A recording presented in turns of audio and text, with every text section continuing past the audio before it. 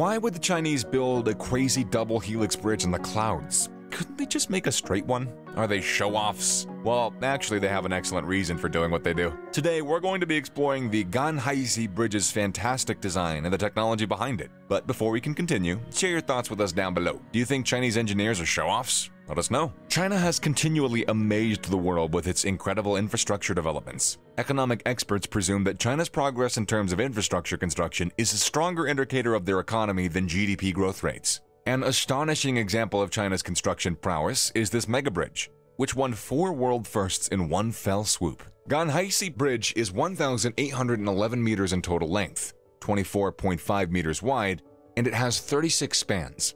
It's the longest steel tube truss girder highway bridge on Earth, and it's located in Shimian County, Ya'an, Sichuan, on the Yaxi Expressway. It opened to traffic on April of 2012. The Yaxi Expressway is one of the longest in China.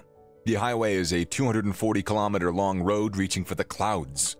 And for that reason, the Yaxi is also known as the Sky Road. The road is a section of the Beijing-Kunming Highway and has many wonderful attractions on its course, one of which is the Ganhaisi Bridge. The extraordinary part of the construction of this bridge is that it was mainly made from steel fiber concrete, which is the first time such a material has been used in bridge building on Earth. Not only does the Sichuan province have the longest mileage, the largest investment, and a large number of world records set, it's also a pioneer of rarely used materials, as the Ganhaisi Bridge proves. The location of the Sichuan province in the mountainous terrain and with partially complicated geology, soil conditions, and topography as well, increase the difficulty of constructing conventional bridges, since their weight is similar to that of buildings. Consequently, the steel tube-tied arch bridge was chosen as there were benefits like material saving and light self-weight. The design and construction of this bridge can withstand high-intensity seismic activity, which was demonstrated after the Lushan earthquake.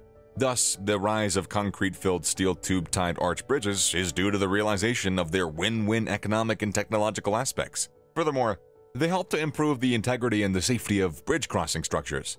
Because of these facts, concrete-filled steel tube-tied arch bridges are now the leading choice in the bridge building field. Still, there are setbacks, and earthquakes are far from being the Ganhaisi Bridge's only challenge. When this bridge enters winter, the temperature's lower, and the road surface is slippery and easy to accumulate snow. Thus, snow removal vehicles and other emergency rescue equipment need to be equipped. The guardrails on both sides of the bridge have been raised by 30 centimeters, meaning that it's safer for cars to ride, and there's less chance of accidents. Similarly, the bridge's piers have a different air pipe design, which makes their weight lighter. I bet you learned a lot so far. To keep watching awesome videos like this one, don't forget to like and subscribe to the channel. It means the world to us. As we can see, each part of the design was thought out for specific purposes, so it's no wonder that the Ganhaisi Bridge, along with its connected Ganhaisi Tunnel, is considered to be one of the most critical projects on the Yaxi Expressway. Without it, a lot of people would not be able to travel without difficulties. Because the Ganhaisi Bridge and the Ganhaisi Tunnel are located on the Mediterranean Sea, Himalaya volcanic seismic belt, this means that you can expect high-intensity earthquakes to happen in Ya'an's vicinity.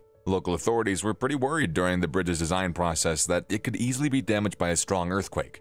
As already mentioned in the video, the bridge was able to withstand a powerful earthquake back in 2013. But how did the designers and engineers of the Ganhaisi Bridge manage to achieve such a feat? Well, they put the concerns with earthquake resistance at the forefront of the design. They knew that it wouldn't matter if the bridge was efficient for traffic and pretty if it couldn't hold its own against Mother Nature's forces. Of course, that's not to say that the bridge doesn't accomplish all of that. I mean, look at it, it's beautiful. But anyways, going back to the practice, China achieved earthquake resistance by mostly using concrete with tensile properties when they built the Ganhaisi Bridge. The engineers tried as much as possible to make a lightweight, tensile-resistant, and highly elastic all-metal structure bridge. The design applies X-type and K-type multi-section auxiliary load-bearing structure buffer brackets. That means that even if all of the steel piers of the Ganhaisi Bridge look thinner than ordinary concrete piers, the bridge's bearing capacity and yield resistance aren't less than that of the common pillars. Ganhaisi Bridge measures 9 on the earthquake intensity scale. It has a complex engineering structure to cushion the impact of even the strongest of earthquakes,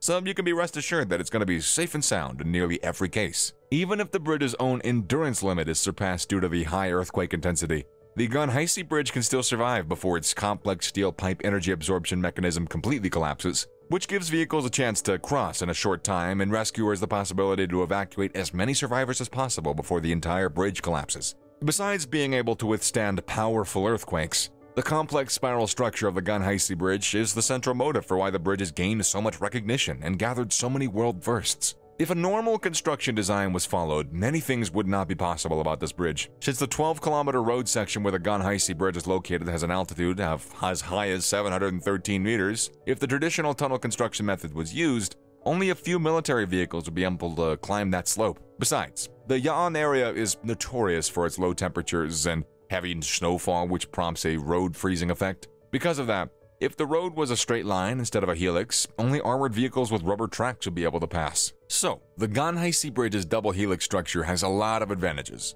Not only does it slow down the slope's increase, but it can also improve the driver's attentiveness due to its curve and speed limit. This way, drivers are more likely to pass the ramp smoothly, where more accidents can be avoided this way. Plus, it's beautiful to look at. I mean, the genius and effectiveness of this bridge, coupled with its beauty, prove why China is a leading force in bridge construction and design. However, that wouldn't be possible without a man who dared to dream.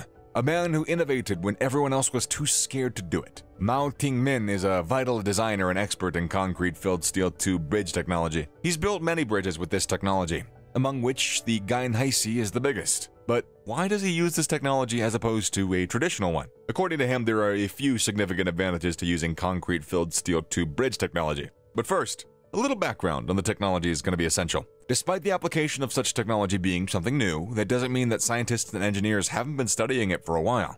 Concrete-filled steel tube bridge is a bridge type with China's independent intellectual property rights. It's been developed for the past 30 years, and the results show that there are two main advantages to it. First, steel tube has a restraint effect on concrete, high bearing capacity, small section support, material saving, as well as cost saving.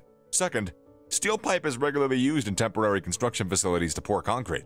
Afterward, the steel pipe and concrete are part of the structure, which dramatically reduces the cost of some temporary measures. With that, concrete-filled steel tube bridges have the following benefits. They're suitable for the environment, they can have a unique design, and they're cost-effective. In other words, concrete-filled steel tubular bridge technology is definitely the leading bridge building technology in the world. Right now, China has the edge on it, since no other country has replicated the feat. The future of bridge technology, it's promising, but we're just going to have to wait and see what other fascinating developments China is going to offer to the world. So, were you amazed by this new construction technology? Let us know in the comment section down below. If you want to see more similar projects, then you can watch our video, Explained: How China Builds So Fast? The American president is shocked. And thanks for watching.